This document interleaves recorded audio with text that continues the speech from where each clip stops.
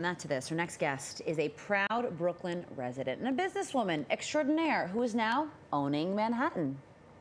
She has sold more than $300 worth of property, okay, and is now showing the world her savvy strength and sales techniques at the real estate firm Stairhunt. You know it, you love it. All on the hit Netflix series, Owning Manhattan. Please welcome Tricia Lee. Woo woo! Hey, welcome back to the show. It's been a minute. Thank you so great much. to see you. I love the fit. I love the fit. This is my friend Great to meet you. Tricia. Nice to meet you. How are you doing? Thanks for having me. Not as good as you. You look great. The show, it's in the top 10 series on Netflix in more than 40 countries at this point? More than 40 countries. Wow, how does that feel?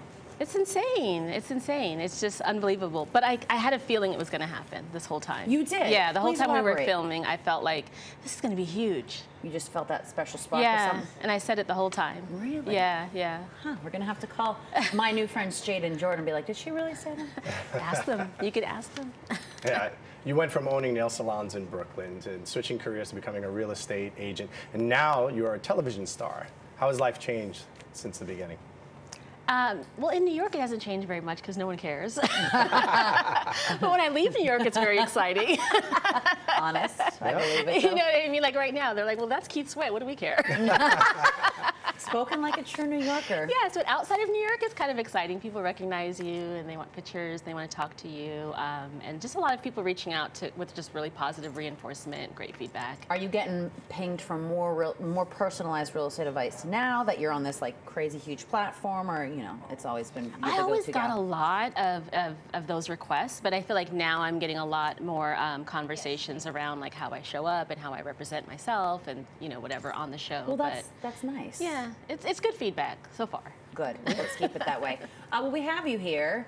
You're the professional. You've got the popular show. Can we ask you some real estate questions? Fire away, yes. How does one get started in real estate investing when, first of all, everything in general is so expensive, but also we know now that interest rates are just very high. Yeah. They're dropping. Okay. And they're expected to drop more this year. All right. So that's one thing. But it's truthful. You know, it is harder, I think, now more than ever. I find that the best thing for people to do is go where you can invest and where you can make money. So sometimes people have to kind of go outside of their area. Maybe, you know, maybe you live in New York City, but maybe you're investing, you know, in North Carolina. So look for where it makes sense to be investing. It doesn't necessarily need to be where you live.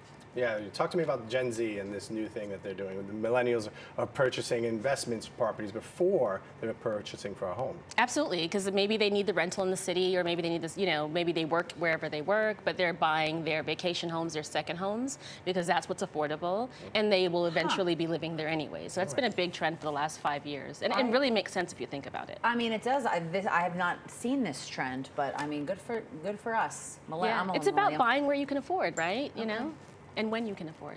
All right.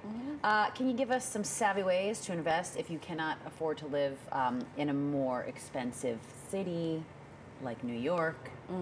Yes, I would look for areas that have the potential to just grow, and that means by population, amenities, services. Like, what do you see this neighborhood doing in the next 5 years? That's what you're investing in, not what it is today, but the potential of the community. You know, Question, follow up on that, because that's a really good point, and I feel like I hear that a lot, but I never know how do you, like, what are we, because you got to do your research, right? So what exactly are we looking for when we're looking for that potential? Well, I would be looking for like development. You know, are there malls coming into the area? Are there big companies coming into the area? Are there great colleges in there? You know, that's always a good rental community. That you're talking about, you know, making good money. Then people needing housing every 9 months. You know, that's a big part. So I would look at just what the area has to offer. It has to not necessarily be busy, but be growing and be growing vastly. Okay. Yeah. Do you believe that owning's always better than renting? I don't, not always. I do think that what's great about owning is in most situations you freeze your costs of living. You know, like perhaps property taxes will go up a little bit, you know, maybe insurance, but wherever you're at, you're kind of going to be there in another 10 years, especially if you're in your 30-year fixed mortgage. So that is a great benefit. But there are a lot of people that live in New York City, for example, that have phenomenal rent rates, and they maybe even be, you know, stabilized, they may be fixed, and so you got to do the numbers for yourself to figure it out. But it is a great way to build your assets and to plan for retirement, for sure. Okay. This Yeah. next one's a funny one. If you can't own a home, like if you feel like you're not there yet, you don't have the funds, how do you feel about friends going in on a property together and living amongst each other, a la the Golden Girls? I love that. I Okay, love really? I love it. Yes. And I No think- red flags. No, I love it because, well, first of all, you'll get a contract, you'll get an agreement. Everyone's lawyers will Okay. represent them, best. But I also think it's great because, again, you're buying at that time. Let's say you decide to do that at, 38 years old with your friends. And you know what? At 62, the price of that house has drastically changed. You're going to be so thankful that you made that decision. I totally believe and talk about buying with friends, sisters, mom, dad. Buy with whoever you can buy with, when you can buy, because 12 years later, what are you going to think about that investment? Oh, that's Very good. You interesting. share the cost. I've got and some share the calls to make after the responsibilities. show today. Yeah. Try to get something. Yeah, and sometimes What are- friendships what are- last longer than marriages. So why This not? is- That's a good point. Sometimes. You're not wrong. You are not wrong, Tricia Lee. What are 3 musts that a seller must do before they put their house on the market? Declutter. Declutter. Big time. Give people vision, whatever that means. So maybe that's like depersonalizing the space so that all of your awards and all of your toys are not there. But just give people space to have vision. Make sure that the space is beautiful inside and outside. Streetscape is super important. I wouldn't go like as heavy into renovating, but just definitely make sure people can come in and see themselves living here, like the way you do when you're at a hotel. Right. That's the effort you should be making. So clearing it out and like staging it with maybe smaller furniture so it Make looks some bigger. cookies so it Yes. smells good. Yeah, Yes. that always that works. works. All right, last question. Obviously, the show is wildly successful. You guys are all fabulous. I know it's hard work. So perhaps people are watching this right now at home, or they're watching this show, or just in general, they're thinking about getting into real estate. What is one piece of advice, best tips you have for someone looking to enter the world of real estate? Learn about properties. Learn about the financial markets and how it affects buying and selling. And just figure out who you are, because that's who you're going to be putting out there. That's going to be your personal brand. So figure out who you are and how to best put it out there for the world to see. Yeah. There it is.